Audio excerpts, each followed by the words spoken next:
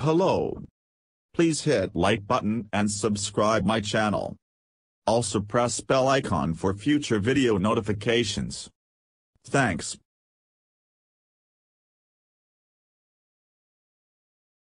Ten young children born without functioning immune systems and lacking the ability to fight infections are on track for healthier lives thanks to a new gene therapy treatment pioneered at UC San Francisco, reports a December 22 study in the New England Journal of Medicine.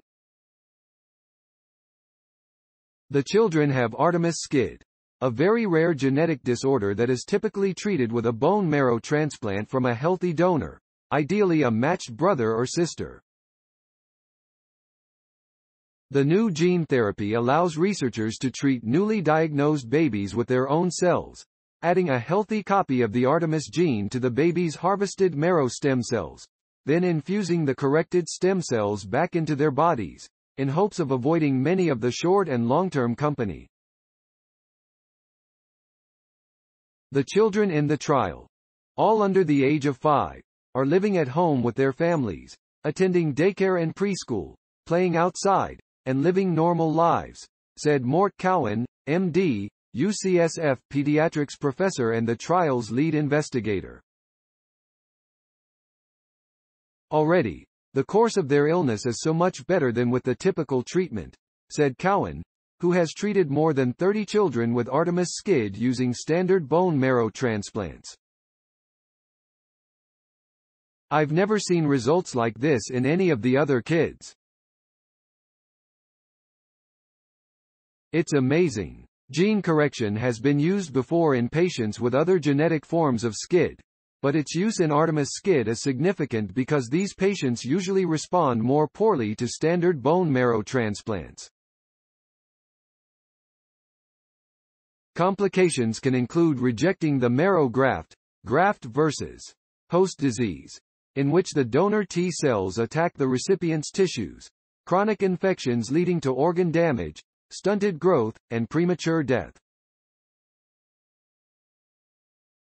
Signs of stronger immunity. The first outcome of the Phase 1/2 trial involved the safe transfusion of gene-corrected cells that would differentiate into white blood cells by 42 days after infusion.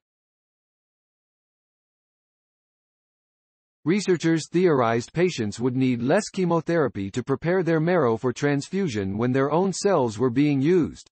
Thus only 25% of a full dose of busulfan was administered. The second outcome was T-cell reconstitution at 12 months, a measurement of the strength of the immune system. All 10 patients were safely transfused with their own gene-corrected stem cells that gave rise to corrected peripheral blood cells within 42 days. All 10 were growing their own T cells and B cells by 12 weeks, and 4 of 9, excluding a patient who received a second treatment, achieved full T cell immune reconstitution by 12 months. 4 of 9 also achieved full B cell immunity by 24 months, allowing them to discontinue immunoglobulin replacement and receive standard childhood vaccinations. An additional 3 patients, who were followed for fewer than 24 months, had promising B-cell development when compared to previous outcomes for donor-transplanted patients. One child required a second infusion of gene-corrected bone marrow due to a persistent infection with cytomegalovirus prior to gene therapy but is now infection-free with good T and B-cell immunity.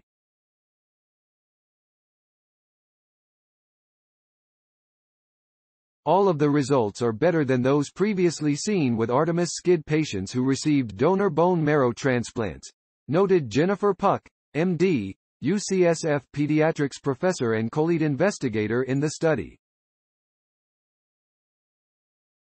Having patients in the trial achieve full T-cell immunity is outstanding. B-cell recovery takes longer, but so far it looks as if the patients also have a far better chance for B-cell reconstitution than they would with a regular bone marrow transplant, Puck said. Successfully using less chemotherapy is also a big win, minimizing the harmful side effects of full-dose busulfan in small infants. Better B-cell immunity could help avoid issues such as chronic lung disease that often develop later in childhood for Artemis-SCID patients who receive a standard BO. The children in the trial are currently between the ages of 18 months and 4.5 years. 9 were born in the U.S. and were diagnosed following newborn screening for SCID. 1 was born in Canada and diagnosed at 5 months of age with clinical illness.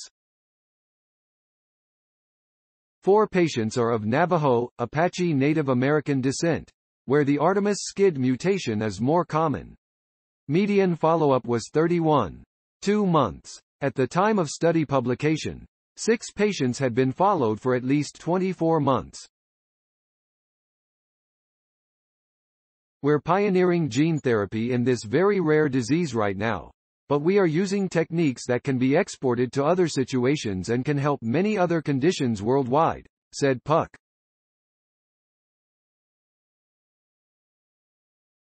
Every new innovation happens one patient at a time. Co-authors also contributing to this research from UCSF were Jason Yu, Ph.D., Carol Fraser Brown, B.A., Yukina Sanford, M.S., Misako Kawahara, B.A., Wendy Chan, B.S., Shivala Chag, M.S., and Robert Currier, Ph.D., of the UCSF Department of Pediatrics, Jess. Please refer to the paper for additional co-authors.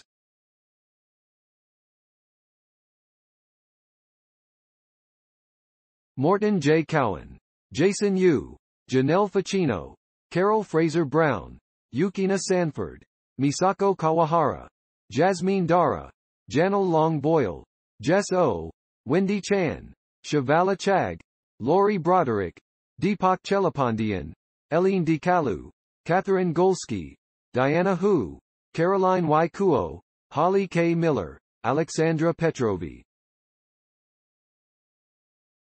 Lentiviral gene therapy for Artemis-deficient SCID. New England Journal of Medicine. 2022. 387. 25. 2344 doi. 10. 1056. Ne MOA 2206575 University of California, San Francisco. Infant gene therapy is a breakthrough for Artemis-SCID patients. First 10 patients with deadly immune deficiency are doing amazing. Science Daily. Science Daily. The 21st of December 2022. ift.tt/UWP1 University of California, San Francisco. 2022, December 21st. Infant gene therapy is a breakthrough for Artemis-SCID patients. First 10 patients with deadly immune deficiency are doing amazing. Science Daily. Retrieved December 21, 2022 from ift.tt/UWP1 University of California, San Francisco. Infant gene therapy is a breakthrough for Artemis-SCID patients. First 10 patients with deadly immune deficiency are doing amazing. Science Daily. https://ift.tt/UWWP1 Access December 21, 2022. Thanks for watching. Please subscribe my channel for more videos.